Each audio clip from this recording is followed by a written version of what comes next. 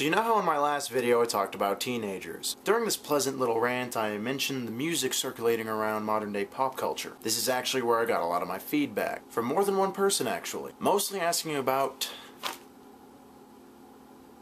why I hated Justin Bieber and Eminem. Let me start out by saying that if you are a fan of the music that is mainstreaming our pop culture today, then this probably isn't the video for you. I'm probably gonna piss you off. Also, let me start off by saying that this video is gonna be a lot more serious than my other videos. Though at the same time, as you might not like what I'm about to say, it might be stimulating and healthy for you to hear. So let's start with Justin Bieber. See, I don't necessarily hate Justin Bieber. I just kinda hate his existence. Allow me to explain. You see, Justin Bieber is boring. He's bland. He's just an ordinary awkward teen with a label and a haircut he stole from the Beatles. But this isn't actually what I dislike about him. You see, the counterculture crowd nowadays is kind of turning into the same sheepish blob that the pop culture crowd has always been. A lot of the counterculture will hate something just because the rest of the counterculture hates it. In this case, that's Justin Bieber. A lot of people hate him just for the sake of hating him. They like being all, oh, this dude's popular, well, I guess I have to automatically hate him. I have to go against the crowd. I have to do my own thing and be an individual. See, this is all fine and good. You can do whatever you want. I don't give a fuck. But if you hate something, then it doesn't really do you any good unless you have some reasoning behind it. Basically, Justin Bieber has been so molded by his record label rather than his own creativity that he's turned into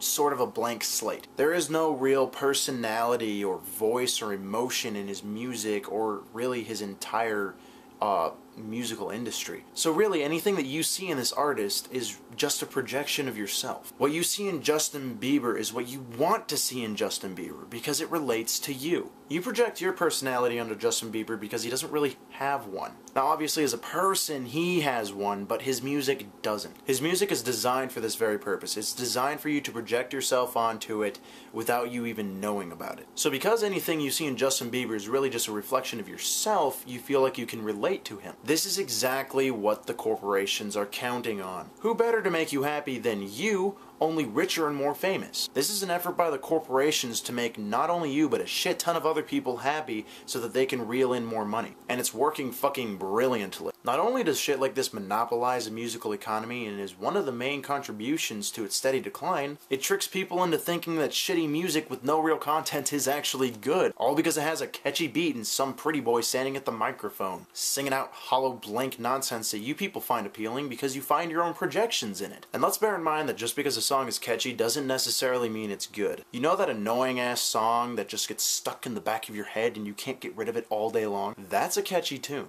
If the content just isn't there, if the lyrics are lacking, if the artist's existence is made out to be something that it really isn't, then you're being played. And I hate to say it, but a large majority of our youth today is being played. And that's why I think the music market is dwindling. Whatever happened to Metallica, Nirvana, Kiss, AC/DC, hell, even something like Michael Jackson? This music was all about personality. It was all about breaking off from the mainstream and being different. It was about disconformity, counterculture, sticking it to the man, letting your voice be heard. With artists like Justin Bieber, all of that personality, all of that drive, all of that voice is just subtracted from the equation. Instead of the counterculture, this shit's all about conforming to the masses and going where the crowd wants to go. And maybe I just sound like some asshole who doesn't appreciate change. But when shit changes for the worse, people like me notice. I mean, what emotion does this invoke in you? Maybe if you're into 8-year-olds, that turns you on. But outside of that, this music has no personality at all. I can see how having a blank slate artist who is only limited by your imagination would be interesting and neat for some people, but it isn't for me. I don't want to waste time listening to my own projections or paper-thin interpretations of what this crappy hip-hop might mean, because I know it really doesn't mean anything at all anyways. I don't need to practically listen to myself. I find me boring. The thing about those past artists that I mentioned earlier is that they had their own opinions to voice. They had their own feelings to express. That's what music is all about. Not this preppy, conforming teenage hip-hop bubblegum bullshit. Moving on to Eminem. Now see, I don't have as much of a problem with Eminem. His music definitely holds personality. He definitely puts his voice and his emotions into it. It's just the way he got to the top and the way he behaved when he got there that pisses me off. See, rap is supposed to be an underground thing. It isn't supposed to be mainstream. Yet this guy went all out mainstream. He went Teen Magazine mainstream. Eminem sold out hardcore to get where he is today. And what does he do after he cheats his way to the top?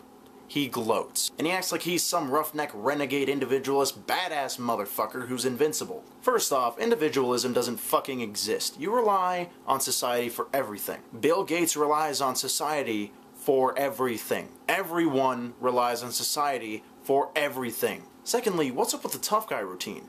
Because you had a rough childhood? Because your dad left when you were a baby and kids bullied you in school? I've got news for you. My life follows a very similar pattern. Hell, I've been through amputation. But does that make me some badass motherfucker? No. It's great that your music got you to where you are, man. It's great that you have money to help support your daughter and give her a better life than you had. But don't let your power turn you into something that you're not. Don't fall victim to the power that was given to you.